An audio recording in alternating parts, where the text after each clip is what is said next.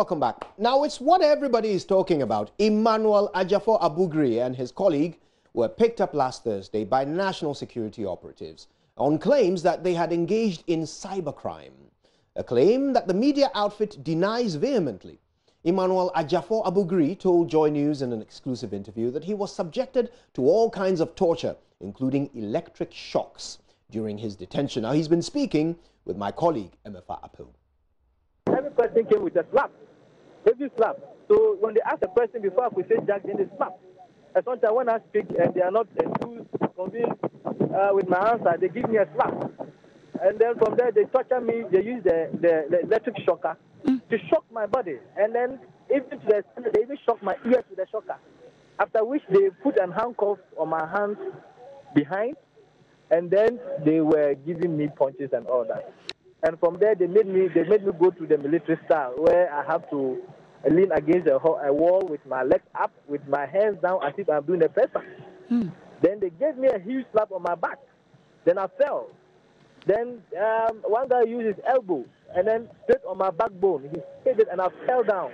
I lost breath for a while, so I had to open my mouth and gush in air so I could survive. And I cried like a newborn baby, telling that I am innocent. I don't know the Constant Kwaben guy. And then the second story was actually a press release, which we published. So after all this torturing, when finally were you released, and how did that happen? So actually, they took me on Thursday, and they released me on Saturday morning. And so on Saturday morning, I was there. And then I was there, and then they came and called me that, look, they have to release me to go. They have to bail me to go. So they gave me my shoe, my belt, they took my phones, they took my 2 phones, my tablet, and my laptop. So when we got there, they collected the password. So I gave my phones to them and all that. So after going through, they didn't see anything. Then when they were releasing me, they gave me the phones and my tablet. But my laptop is still with them as we speak now. But you are accused of hacking into systems of corporate bodies and your competitors. Is that the case? When they were interrogating me, those issues of hacking never pop up. Okay. Now, if they are saying that I hacked into their system, when they came to our office and raided, what communication gadget did they pick? And when they went through my laptop and my phones, which hacking software did they see? And which corporate email or corporate organization did we hack? Okay. Are they not supposed to be told, those organizations, are they not entitled to know? So that they can also do checks from their side to find out that indeed somebody tried tampering with their system, and then they can also come up with their findings and also proceed further. Okay. No, I don't have an IT background. So as it stands now, are you supposed to report back to the National Security or the BNI? I'm on my way. I'm supposed to report in the morning, but I wasn't feeling well. I had to take my medicine. And as it stands now, are you getting any medical attention? Have you reported to the... Yes, immediately when they released me, I had to go to a hospital. Yes, because I was suffering. Now, already there are reactions on this. Let's first hear from the Executive Director of the Media Foundation for West Africa, Suleiman Abrima, who says government must respect the human rights of the 2 journalists and ensure the rule of law is followed if they have erred. He, however, adds the claims of torture would worsen Ghana's already blighted press freedom credentials. Into a situation where it's about rule of force and not rule of law. I think that it must be embarrassing for the government for this to have happened. I can't contemplate what would justify the nature and manner in which we've heard these people were picked up, and now we are hearing that they were tortured. I think, as I said earlier, it's something that is deeply embarrassing for our country. Those of us within this space have received several calls from the international community. Some of them saying, we've read this about Ghana, but we don't believe this could happen in Ghana. Can you confirm it for us? And so I think government must immediately take steps to ensure that, yes, if these people have committed any offense or any crime, they are handled in accordance with the law and not on the basis of who has power and who can teach anybody a lesson on the basis of deploying national security to do what we are told happened. Again, the worrying phenomenon is that from Ayawaso, West Wogon, and so on and so forth, our national security establishment perhaps has reputational issues to deal with. And so on the basis of that, these are the kinds of things that you wouldn't want them to be getting themselves meddled in or involved in. So the folks should be handled in accordance with the law. Their rights must be respected. I don't think here in Ghana we should get to the point where journalists can be picked up and tortured by national security.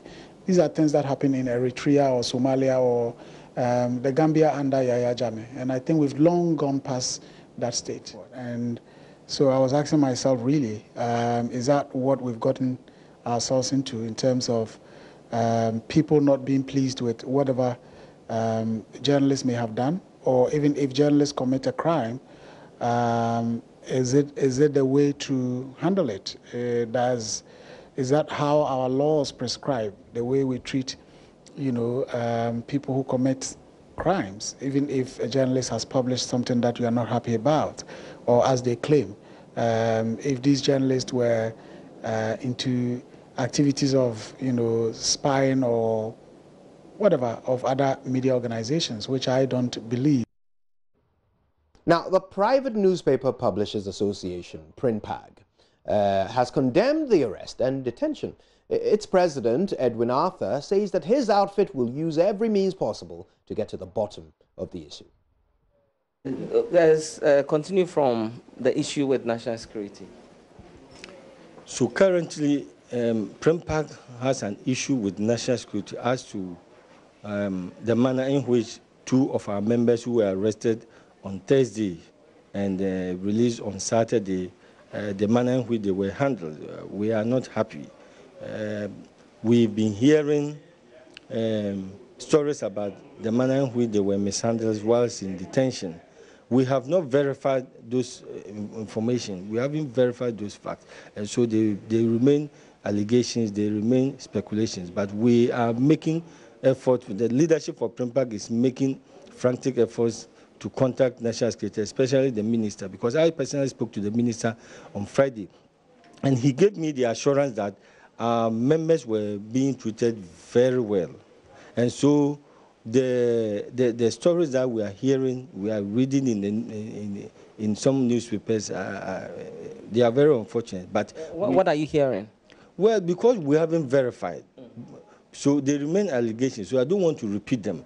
But it borders on mishandling of journalists in detention. But we haven't verified the facts, so I wouldn't want to repeat them. I wouldn't want to put them out there. But we are making frantic effort in contacting the minister or his other officers. And then when we verify, PRINPAG will obviously issue a statement on it. But I want to believe that it is not true. But if it is true, then that was unfortunate. Is there any attempt by people in authority, say government officials, trying to make it impossible for journalists to operate freely in Ghana? Well, there have been a few instances, but I want to believe that we as media practitioners have resisted the temptation. And I think that I must commend my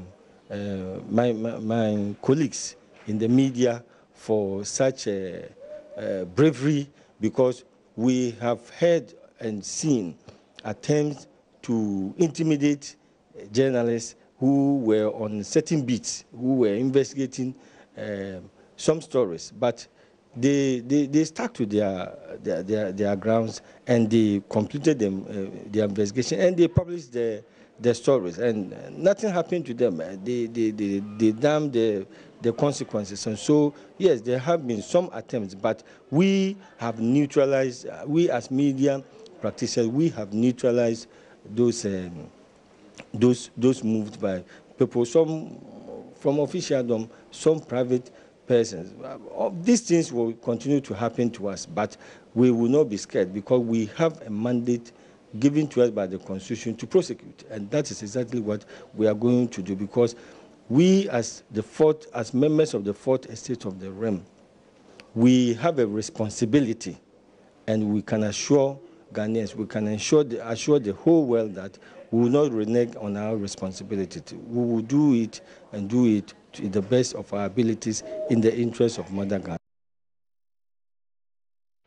Now, National Security issued a statement which we received this morning, and they vehemently refute all of these accusations. I'll read through it very quickly. It says, the National Security Council Secretariat has taken notice of reports that Emmanuel Ajafor Abugri, one of the 2 suspects from modern Ghana who was arrested for engaging in cybercrimes, has made claims of being subjected to acts of torture whilst in the custody of its officers.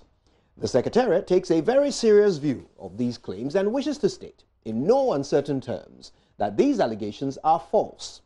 We consider it to be a clear and deliberate attempt by the suspect to discredit the investigations and the case against him.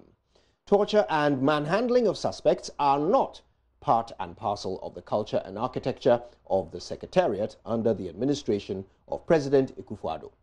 We wish to categorically state that the suspect during questioning was never manhandled, neither was he subjected to any form of forced physical contact. The Secretariat is pleased to note that upon the suspect being handed over to the Criminal Investigation Department of the Ghana Police Service, the police has requested that a medical investigation of the suspect be undertaken immediately. We are confident that the results of the medical examination will present the truth in the matter, so as to inform the appropriate steps to be taken. In the meantime, the suspect will be arraigned before court on Tuesday, 2nd of July 2019, and the charges proffered against him, will be made known. The Secretariat reassures the general public that it will at all times continue to respect the rule of law in all of its operations. And that is the statement from National Security in response to the allegations made by one of the employees of modernghana.com, a news portal, who claims that he was manhandled and tortured under the custody of National Security operatives. Now, we need to understand some of the dimensions of what has happened.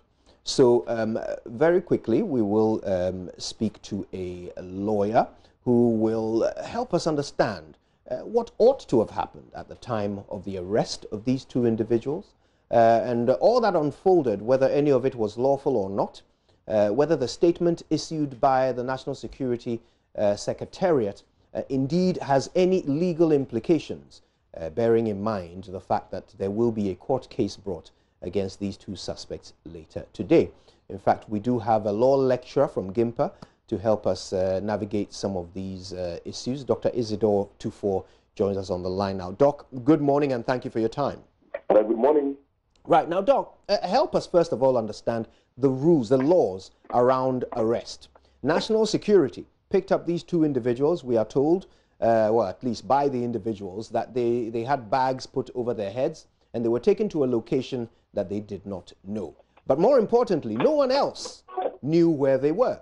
So they did not have access to any legal counsel because nobody knew where they were. They were eventually released, and upon their release, they are now making allegations of torture. I wonder if perhaps you could walk us through this and highlight for us all the legal implications or the legal considerations that arise from this series of events. Good. We have a process to go through when you have to effect a lawful arrest in this country. What is a country of law? You inform the person of the reason for arrest, and then you can take the person to your station or wherever you want to take the person for interrogation. But of course, the legal system guarantees some fundamental rights for the person who is suspected of having committed a criminal offense. Most important of all, informing the person of his right to counsel. That cannot be denied to any individual in this country. So to detain the person, taking the person, and torturing the person, which is also a violation of a fundamental human right in this country, is basically is unacceptable. So some of these things are not supposed to be done. If it's true that they were taken, that they were not given access to counsel, that they were taken some locations and they were tortured, then indeed I would say that very serious infringement on their fundamental human rights have been committed. Now, Doc, also help us understand the role of national security here, because we heard that national security operatives were the ones who picked up these individuals. Help us understand what sort of powers of arrest these national security operatives have. In fact, where are they mentioned in our penal code, for example, or in our laws? And what role is ascribed to them when it comes to arresting individuals suspected of crime? We have the state gives some institutions in this country the power of arrest. So we have the police, we have institutions like the Economic and Organized Crime Office, we have National Security, we have the Attorney General, for example, and officers at the Attorney General's office.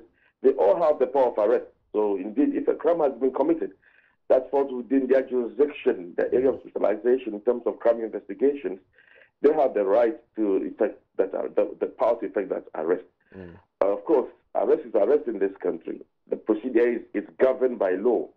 In all cases, you are not supposed to inflict any form of harm or use force when the person is not resisting. You still have to give the person the right to have access to counsel at all times, irrespective of the nature of the arrest or the invitation that you want to carry out. The person must have access to counsel, or the protection should be given, you know. So, yes, they have the right to effect arrest, but must be done within the parameters set by law. So to be clear, their authority to arrest doesn't fall under different parameters from the other institutions like the police and so forth.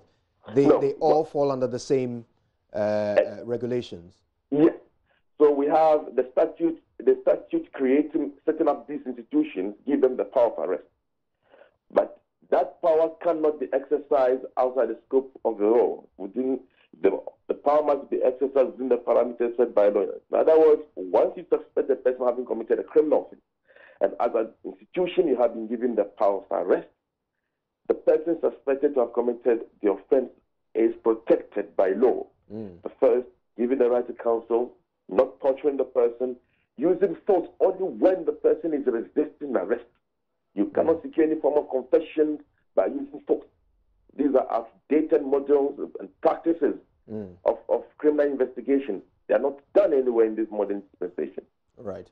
Now, this arrest was basically part of a raid of the offices of Modern Ghana. Yes. Let's talk about that as well, the raiding of the office. What are the legal requirements that an institution with the power of arrest, like national security, would have to go through before they can raid private property? You know, actually, no. When you have to go conduct some investigations, it depends on the nature of the situation you are dealing with. In case of emergency and looking at an institution like the national security, I will be slow to say that they cannot, without a warrant, get into some premises to conduct investigations or seize property. I mean, it depends on the nature of the case at hand that they have to deal with. Ordinarily, you need a warrant to go enter somebody's house and seize property, or enter somebody's office and seize properties and all. You need a warrant to do that. But as I'm saying, this is a national security issue. In some cases, you have some urgent matters where they will need to just rush in there and do what they have to do. But when that is not, there's no urgency, you know, then you cannot arrogate yourself powers that amount to brutalities and, you know, sending us back into a situation where you get people to be afraid of what they have to do. Yeah. Okay, let's create a scenario, and then you can give me what your legal advice would be. So let's say your client is national security, and their case is that, well, they suspected these individuals of being engaged in cyber crime, that they were hacking into the systems of other institutions, including their competitors.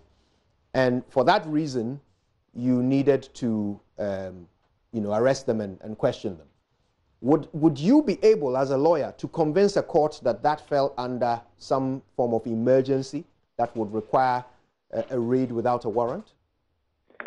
No, taking it on the face value like this, that will not qualify for that kind of emergency that I think, you know, that kind of urgent situation that will require an institution to use that kind of force and raid from institution. That will not be. But again, we have to also be mindful of the fact that you may not have all the facts, because for now you are hearing from the journalists who are detained have been released. The institution has not put out there any statement giving all the details. So again until we have the full facts. Normally that will come from the two parties. You will not just rely on the statement or the fact from one of the parties to come to a conclusion. Yes. So we have to hear from national security first, let them come out and give us all the details and give us, what it did that warranted the pusher. All right. Educate us on what is likely to happen in court. They are going to bring charges against these two individuals today. That's according to the statement that National Security has issued. Now, the fact that they were detained for a period of time without the knowledge of anybody, including, you would have to assume, their own legal counsel, since nobody knew where they were. And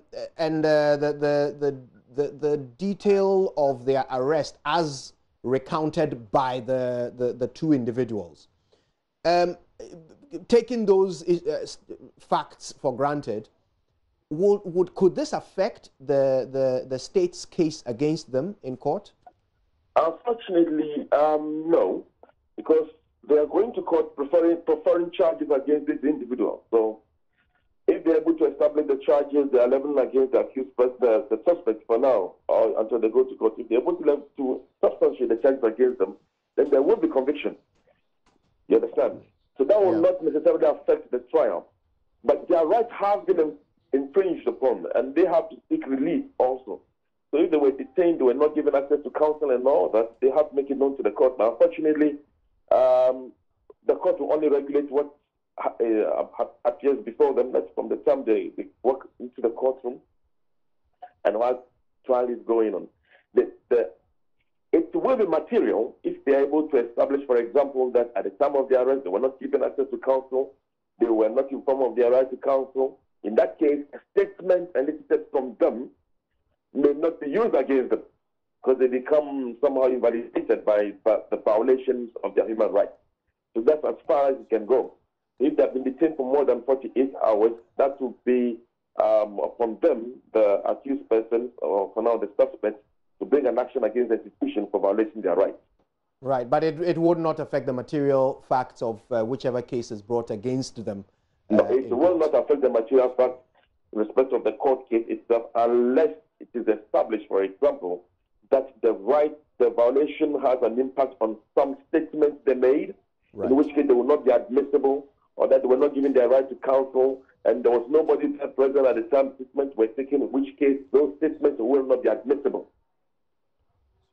Right. Well, so to the extent that you have a violation of a human right within the fair trial right, which affect any statement made, then the statement will not be admissible. Very good. This has been very useful, Dr. Tufo. We appreciate your time with us very much. Thank you very much. That was Dr. Isidore Tufo, a law lecturer from GIMPA.